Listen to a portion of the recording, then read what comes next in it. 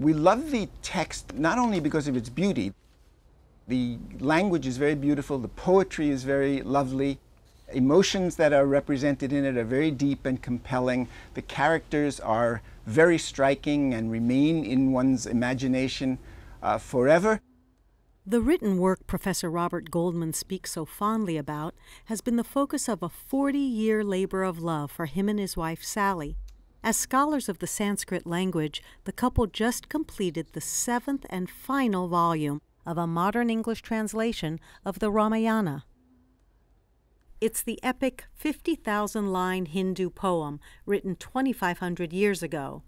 India and the Hindu world's most beloved and countlessly retold story of the god Prince Rama.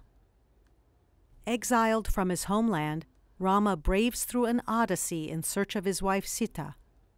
She's been captured by a demon that Rama must overcome before taking his place as ruler of a utopian Hindu kingdom.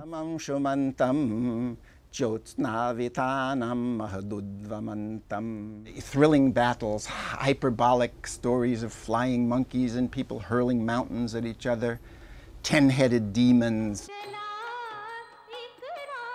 The significance of the Ramayana is that it has an enormous impact on the religious, moral, social, literary, and political life of India from antiquity to modernity.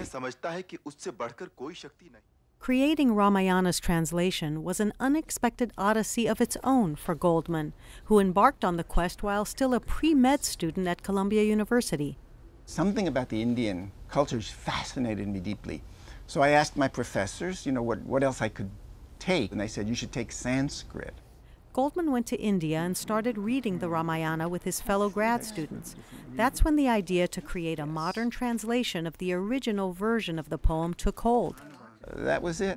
On days we're not teaching, including the weekends, we're often here in the office working from early morning until it's almost, you get too tired even to read another line. Alongside teaching students about the Ramayana, the Goldmans directed an international consortium of scholars working on the massive translation. With each volume, the couple held fast to their vision for a Ramayana written in contemporary English, but remaining true to the original. So we read about 10 translations, about 12 commentaries, along with the principal text. We try to see if we can agree on the most accurate translation and what sounds most proper in English. Now, with the final 7th volume complete, the Goldmans feel a bittersweet contentment.